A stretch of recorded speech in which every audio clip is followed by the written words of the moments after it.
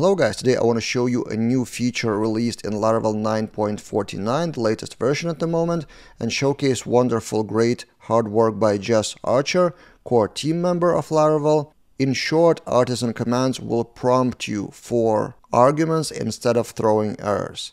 But I want to start from another project, which is Laravel Breeze, where Jess started experimenting with this wizard approach, and I found out about that when someone submitted a bug report on our package Lara Starters.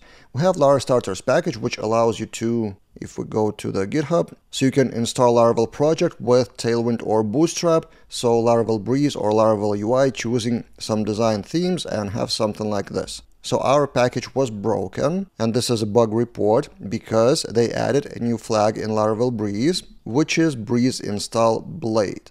Before, you could do artisan breeze install, and you cannot do that anymore.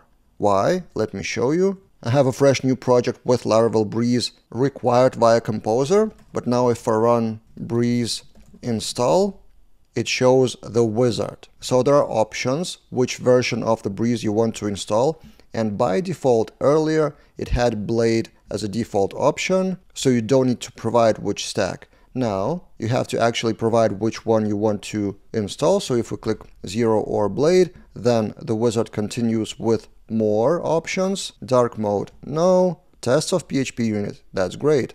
Let's skip it for now, and then the installation of the breeze actually happens. So based on this, I found out that Jess is experimenting with that wizard thing. Then I was eagerly waiting for 9.49 release of Laravel. Not the Breeze anymore, but Laravel core. And let's see what that new version brings to us in forms of wizards. So let's clear it up and let's try to run PHP Artisan make controller. Let's just actually skip all the flags and see what happens. What should the controller be named? For example, post controller, something like this, post controller.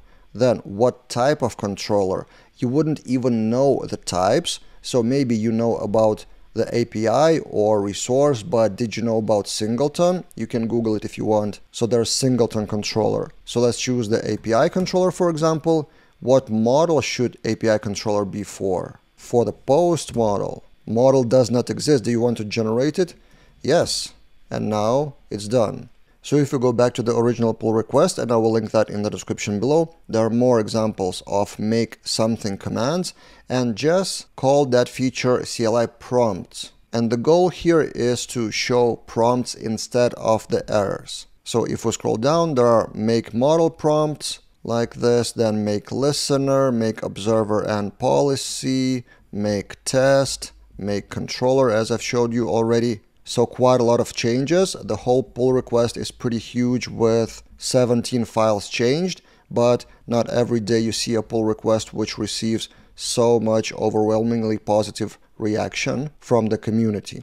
And also I think Jess is underestimating her effort here, because as I said, I see it as a wizard, specifically for those of us who don't know all the possible options. So you see those options from random tips on Twitter from myself or others, so you think, yeah, cool, I will remember it next time I make a controller or something.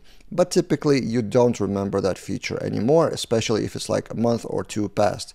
And here the Laravel framework itself would prompt you with possible options, would ask you, do you want to generate this and that? And then you just choose from the options. Isn't it cool? So great work by Jess. If you want more Laravel news, of course, subscribe to this channel because I will keep shooting daily videos and follow the latest updates of the framework, and will tell you all about that. Also, you can subscribe to my weekly newsletter, which will also contain some Laravel news.